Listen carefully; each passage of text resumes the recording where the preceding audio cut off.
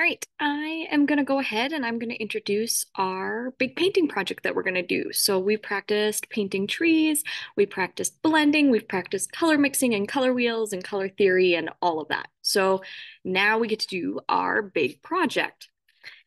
So what are we doing for our project? Let me tell you. Your painting project theme is, drum roll, something special surrealism. But what does that even mean? Like, those words don't mean anything to me. So first of all, let's talk about what is surrealism. Sometimes a couple students know what this is, but it's kind of hard to put into words. If you had to think of like a couple words to describe it, the very first one that typically comes up is going to be dreamlike. So surrealism artists tried to make artwork about their subconscious, which is not what you're thinking about. So your conscious is what you're thinking about. So right now I'm thinking about what I'm presenting. You're probably thinking about trying to listen to me and what I'm teaching, or you're probably thinking about what is surrealism, or about what you're going to do for your project, or about some of the sounds going on in the room. But your subconscious is everything that's happening that you are not thinking about, like actively. It is not something you are aware of, but your brain is still processing. It still exists there. So for surrealists, they're trying to make artwork about that. And it's really hard to make art about something you're not thinking about. And so they had a bunch of different methods to try to do this, right? It's kind of an attempt, it's like an experiment. But a lot of that is like making things seem like dreams. So very, very dreamlike. Um, they are typically items that are put together that are unexpected to be together. I'm going to be showing you an example of like, it's like elephants in the wild, but instead of their elephant head, it's an instrument for their head. Um, so like just combining things. And with that, it's combining things to make stuff that can't exist in real life. We're also going to talk about an artwork by Salvador Dali called The Persistence of Memory, and it's the melting clocks. That's what everybody knows it as. And we all know that like clocks are a solid object. They can't melt. So it's stuff that can't exist in real life. And one of the biggest words that students usually use to describe it is weird. I put this GIF on here because an idea of a deer with fingers kind of makes me uncomfortable. And surrealism as an art type is meant to make you kind of feel uncomfortable, feel weird, feel that like dream like or nightmarish feelings. So I'm going to show this. It has some really good examples of different surrealist art. Some of it is famous, some of it is just done by like students or other amateur artists. And I do think that there's a couple that are made with AI. A lot of AI artwork tends to look surreal because AI doesn't really know what is supposed to be together. So like right now, AI can't really like make hands well. So it'll like make these weird shapes or objects, or it'll replace it with something else entirely. Um, that gives you that weird like, ooh, this is kind of real, but it's like just not real enough that it makes us have that same weird feeling. So I'm gonna go ahead and play this.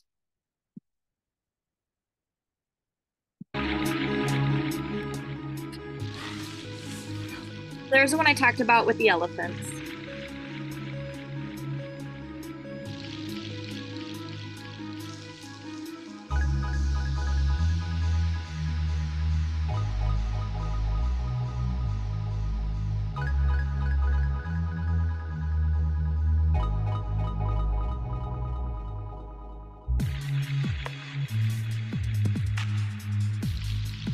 And that's Salvador Dali himself.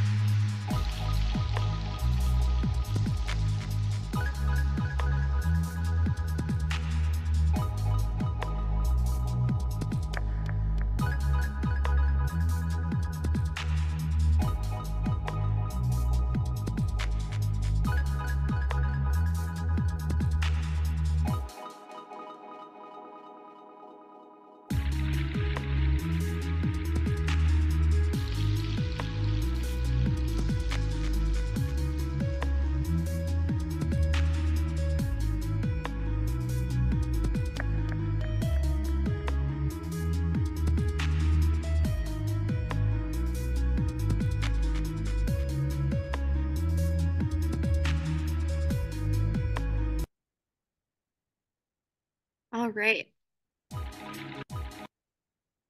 So a lot of those, like, it's a great way to describe it is like if you asked a like young child, like a kindergartner or a toddler, um, what should I draw?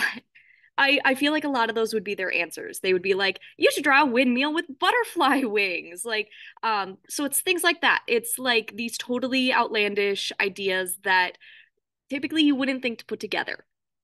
So for this one here, this is called The Persistence of Memory. This is probably the most famous surrealist artwork. There's a couple other that are like pretty close in competition, but this is probably the most. This is by an artist named Salvador Dali. We saw a picture of him before in that video, but it's not a really good example. But he has like this huge mustache that like curls up and it's really, really pointy. So you might have seen him before. This artwork, almost all students say that they've seen before, but they don't know where, or they've seen something really like it. Um, this artwork, there's a lot of stuff going on. Like, there's not a lot of items, but there are when we actually start to look into it. So, first of all, there are the clocks. That's kind of the most obvious one. It's kind of nicknamed the melting clock painting. We know that obviously it has something to do with time. There are cliffs in the background. We have a person or a shape that kind of like we know that it has an eyelash right in here. It looks like it has a nose. This looks like a snake to me. Some people say it looks like feet. I don't know, but like this shape as a whole, it's the most confusing part of this for me. So it kind of gives that weird dream effect, but um if you look it up and you look up and you research it, it's going to say that it's a person. We also have ants on this stopwatch over here. We have a fly hanging out on that clock. We have an olive tree that is dead and dying. We have a mirror. And way in the background, that little white dot with a shadow, that is an egg. So, do you think that all of these things in this painting have meaning? Like, they're really weird to be thrown together. Um, they sure do. A lot of the time these things don't have like an obvious, like straightforward meaning, but they are like really distant symbols for something. Um, if he wanted to make a painting about like time, which you don't have to read all of this, but if you wanted to make a painting about like time and memory and like memories fading, there's a lot of really easy ways to like paint that, like a clock and a brain, right? Those are pretty obvious. Here, instead, he chooses to use like ants and a weird shape that looks like a person but not really like a person, and like there's all these different things. And why make the clocks melting? So really, really like super in-depth, super confusing ideas. Like even the egg in the background, like number 11 here says the egg is the symbol of birth and therefore renewal, or like the restart of time. Just super weird things. So for your project, and you might want to start brainstorming, but we're gonna do some brainstorming practice. Um, you are going to make a surrealist or a dreamlike painting, weird painting that includes at least 3 items that have meaning to you. It might not be obvious why those things have meaning to you. It needs to show blending because that's what we've practiced, and it needs to use a color scheme. And we'll refresh on color schemes before we get to the actual like painting it part. So let's get to brainstorming. We are going to do 2 different methods. So number 1 is going to be making a mind map. So this is the assignment for today and later this week. So 1 to 2 days of working on this. If you finish it, we'll move on to the next step. But we're going to make a mind map. If you've never made a mind map before, I am going to play this video so that you have a basic idea of it. And then I'm going to show you how to make a mind map, like for coming up with ideas for a project. You do need to make a mind map, even if you think you already have an idea. So here is the basics of a mind map. I needed a great idea for this video. I asked you guys to leave a comment, and Travis, you delivered. So in this video, I'm going to take your advice, and we're going to partner with our own brain to solve a creative problem using a technique called mind mapping. Hello daydreamers, welcome to The Small Town Creative, a channel devoted to helping you survive and thrive in your journey as an independent artist. I'm Michael Masters, a Michigan-based graphic designer and illustrator.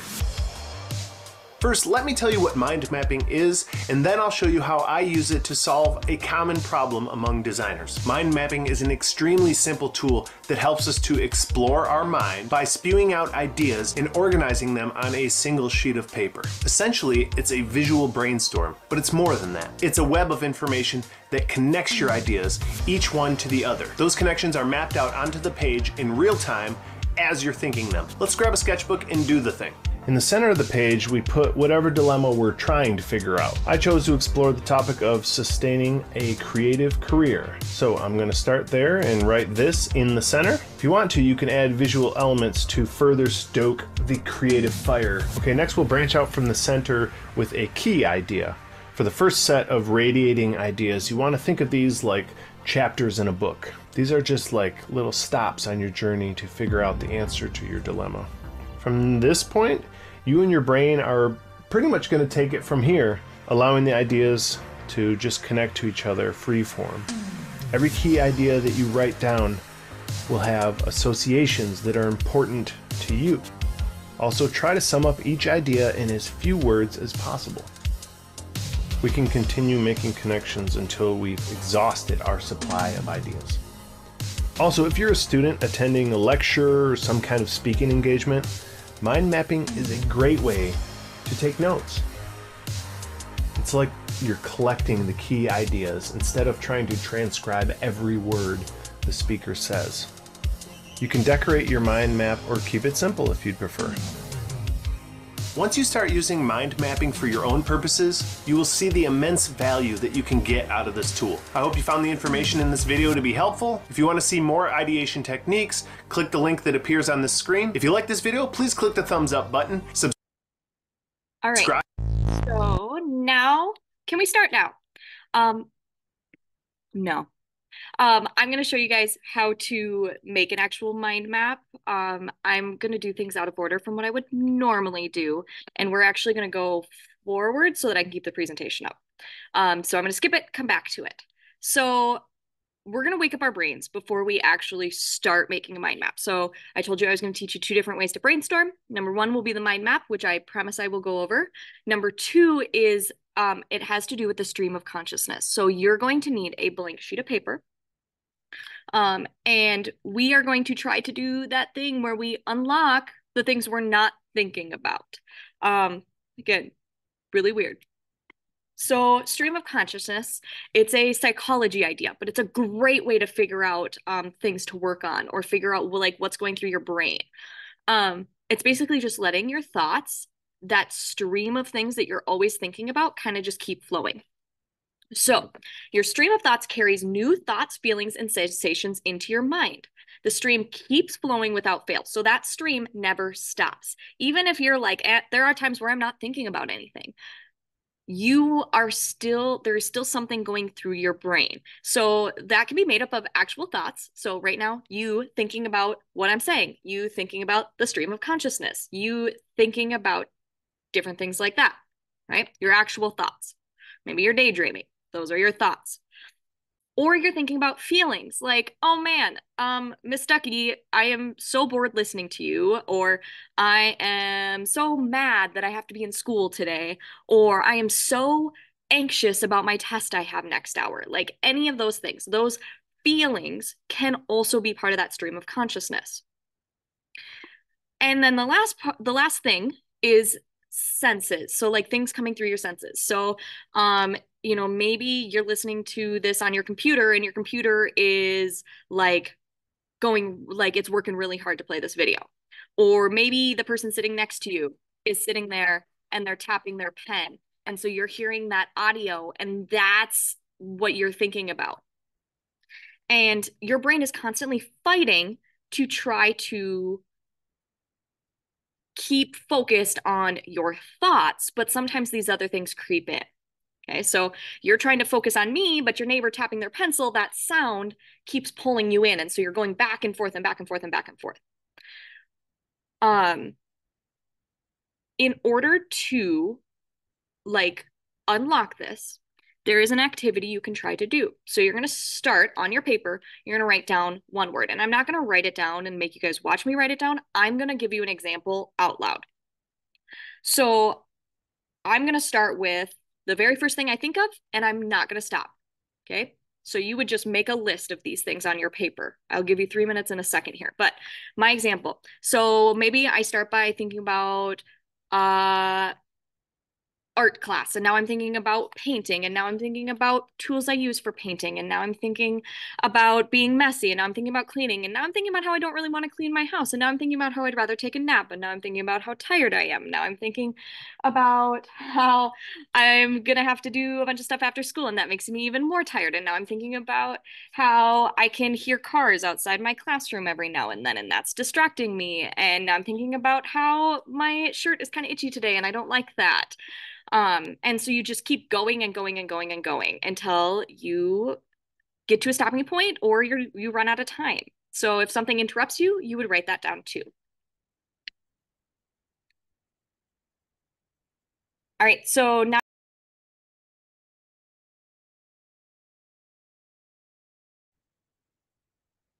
We are going to make a mind map now. And this is the process that we use to make a mind map for coming up with ideas for art.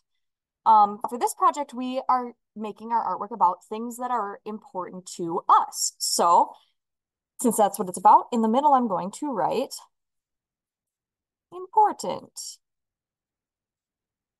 things.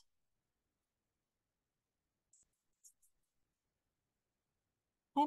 And you can put it in just a normal bubble. I like to put mine in like a little cloud bubble. It really doesn't matter. You get to pick. Now, off of that, I am going to need to list different things that are important to me. So some things that are important to me, these are like he described in the video, these are like chapters in a book. So things that are important to me, family, art is important to me. Um, let's see, education and kindness. And if you have more, feel free to add another part, like maybe um like weather or video games are important to you too. So I'll put I'm gonna put weather. Maybe the weather really, really affects me, and it does. So now these are my little chapters in my book. I can always go back and add more if I want to. Now, off of each of these, I need to think about things that might branch off. So when I think of family, what do I think of? I think of my son Miles. I think of um, my husband, Mr. Stuckey. I think of my dogs. Maybe I also think of family dinners. So I think of dinner. So it can be anything you think about when you think of family. Now, off of that, I'm going to start branching out more. So when I think of my dogs, I think of dog treats. I think of running, because one of my dogs is a crazy runner. I think of trash, because one of my dogs really, really likes to eat any food that's left around and leave the wrapper everywhere. Off of dinner, ooh, I'm gonna think of pizza. I had pizza last night for dinner. Off of pizza, I think of work because my first job was working at a pizza place. Maybe from work, I think of money. Okay. Also off of pizza, maybe I think of pineapple. I love pineapple on pizza. So I can keep branching off if I end up like I can have one big long trail and then I can go back and add more things off of this. Um, or I can go to a entirely new branch or one of my chapters. So off of art, I think of painting. Off of painting, I think of brushes. Maybe off of painting, I think of messy. And off of messy, I think of cleaning. And off of cleaning, I think of soap and sponges. I can go back to art and maybe I think of clay and I think of pottery and I think of vases.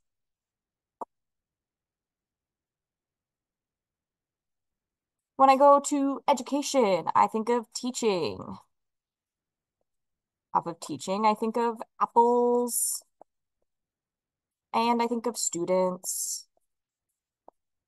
And off of students, I think of headphones because I am nonstop being asked if I have headphones students can borrow or if they can go to their locker to get headphones. Maybe also off of students, I think of locker. Off of education, I also think of homework. Off of homework, I think of math. I was taking my math classes. I hated the homework that I had to do. It was one of my least favorite things. I like math as a subject, just did not like the homework. What do I think of when I think of math? I think of symbols, right? Like plus, minus, times, divide. I also think of calculators.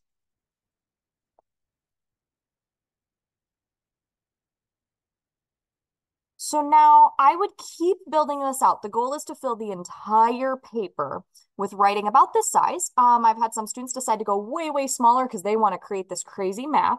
But you really want some of these things on the way outside edge because that's where we're going to go and we're going to look and decide what do we actually want to do for our project? Or what do you want to draw? Or, I mean, really in anything, what do you want to use to make art? Like what subject? You can use this for this project. You can also use it for other projects. So I'm going to go through and I'm going to underline all of the things that are items that would work for this project. So an apple is an item. Teaching is not an item. Students, not an item, but a locker is an item. Headphones, calculators. Symbols isn't really an item, so I'm not going to underline that one. You maybe could make it work. Homework is not an item. Off of homework, I could have done like paper, and that would be an item. I don't really want to pick people. Like, I don't want to, we have to paint whatever we decide. You could decide to put someone in here, but I would want to branch these out more. If like painting Miles, if I think that might be too difficult for me, maybe I branch things off of that to make it simpler. I have dog treats. Trash, you could maybe do like a trash bag. So, maybe I build off of that more into trash bag. Okay. Or maybe I'm thinking of empty boxes. Okay. So you can always go back and like break it down even more so that it's easier because empty boxes are an item. Trash bag is an item. Money could be an item. Pineapple, vases, sponges. I could do soap, paintbrushes, right? And you would hopefully have a lot more if you've built out the rest of your stuff enough. I had 2 chapters I didn't even touch here, and I didn't finish really with family, and I could have added more. Now, from these underlined words, these end up being symbols for whatever their chapter is. So, like, a calculator might be a symbol for education, which is something important to me. Now, if I ever just drew an artwork with a calculator, nobody would probably guess that. And that's okay. Sometimes they're symbols, like very distant symbols, and that happens a lot in surrealist art. So for this assignment, this is kind of the point. If you're trying to, like, if you don't have an end goal for a project, sometimes this can give you some really interesting ideas. Like, I would never think just to draw like a trash bag or empty boxes, but those might be something fun to try to sketch in my sketchbook to try something new. So I have made my mind map. I have identified the things that are items. Then you can think about, okay, what items would I want to include in my surrealist artwork? So maybe I want to make an artwork with a pineapple in it and an empty box and a pair of headphones. So I'm just going to pick 3 of my items. It doesn't matter which ones. I don't need to know how these are all going to fit together, but I know that I want to use a pineapple, an empty box, and headphones. If there's more, if you're like, ooh, I really want that calculator in it, star the calculator too. Then this is what you would take a picture of and submit to me.